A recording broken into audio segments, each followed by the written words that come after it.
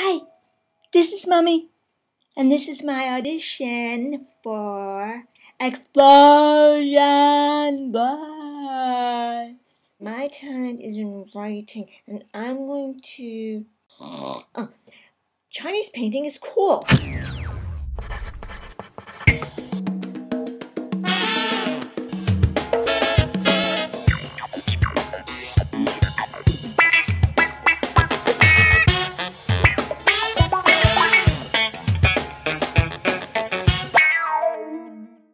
Previously on Explosion Bus, Anna makes an offer to John. While something's bothering Leo, nothing makes me feel less okay than when people ask me if I'm okay. And Wilson settles his plan. Don't do anything before I call you one more time.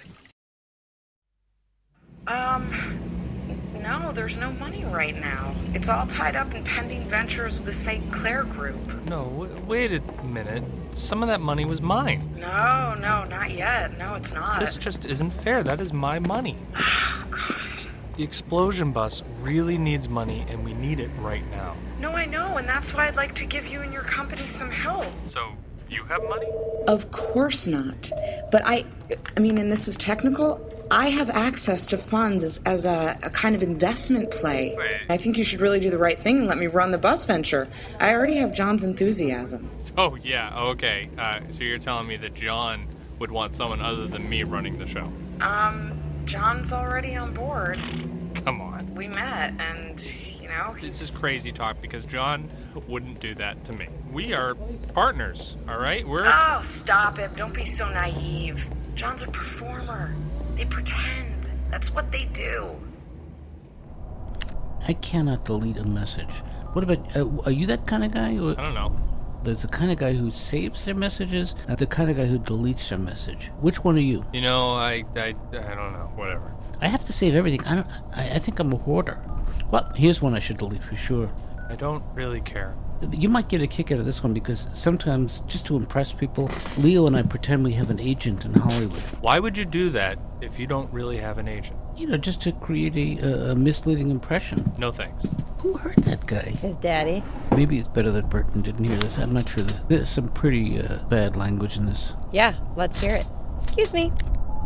Okay, you two are some sick f***s. I would love to bend you both over my desk right now and... Wow. Do you know this guy? I love his voice. It's, is that his number? Yeah, but you know what?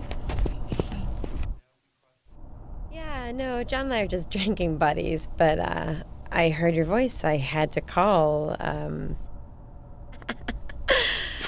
You're funny. Do you work out?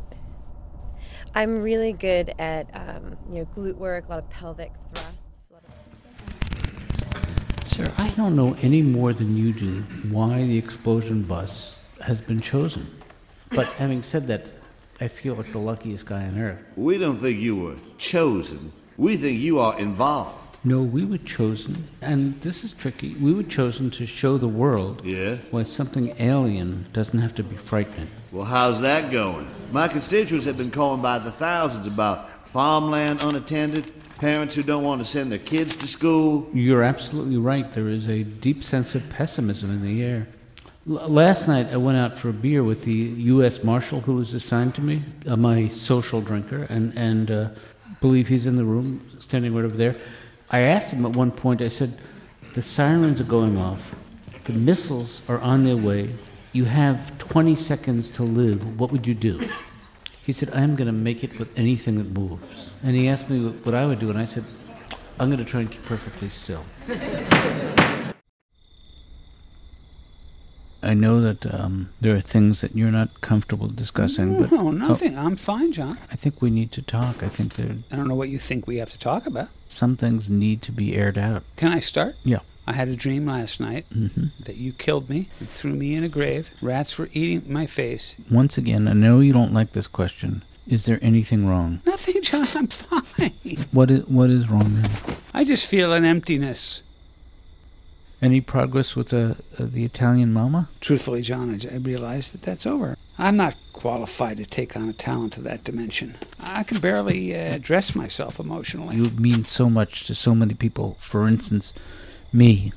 Sweet of you to say that. I don't know why you're even friends with me. The darkness that I feel, I want to just pull off my own face and look at it and go, why? You're being too hard on yourself. Not hard enough.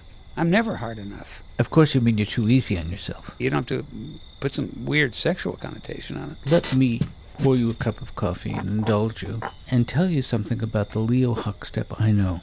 Please, don't make me try to like myself. Leo, do you remember the night that Cheyenne was heartlessly kicked off Monster Talent? I was so proud to know you. Not a lot of men would openly weep about the fortunes of a 14-year-old soprano. These things matter to me. I thought you said something about coffee. You made a commitment that night to say no to Wilson. You, sir, have never swerved from this commitment. Well, John, a man without commitment is like a...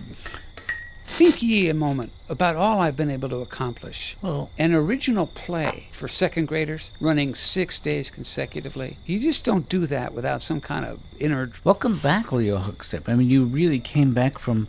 Well, what do you mean? Well, a minute ago you were ready to give it all up to...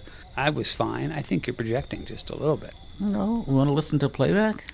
You're recording this? Some of it. It's just on my phone. Sure, rub it in. My phone doesn't. No, your phone probably does. You probably haven't figured out how to do it. Oh, yeah. That's probably it. I guess I'm too stupid. That's what I'm talking about. You flip, you're up 1 second, you're down the next second. second. I don't think I'm down at all. What makes you say that? Well, you are punishing yourself for not knowing how to eat. I know. I'm so stupid.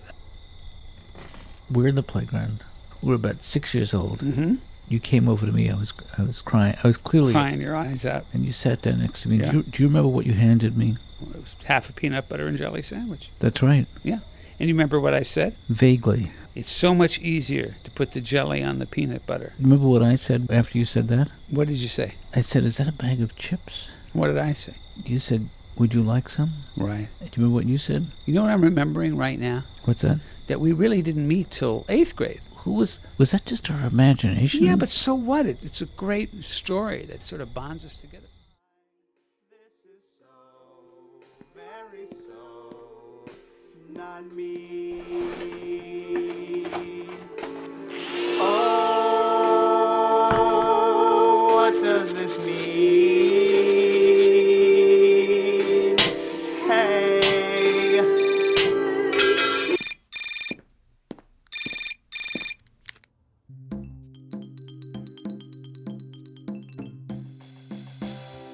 I hope I know why you're calling. So you've thought this over. No, I'm prepared to do this right.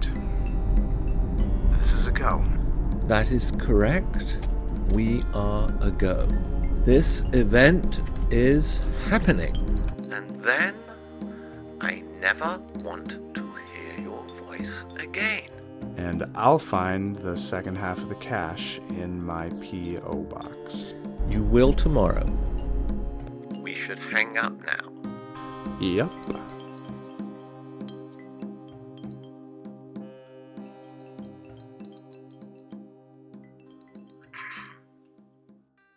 Next time on Explosion Bus. Before I forget, Miriam, are you single? Yes. And you have how many children? None. We have to get seats right at the bar. Do I shout, are those real? Or is that real? It depends on where you're pointing. You got some money? How much was it? It's $400. $400? Is Katie seeing anyone? Do you know? At this point, Katie is quite interested in me. I could never actually have feelings for you, even if I lived to be 100 years old. Well, that's a start.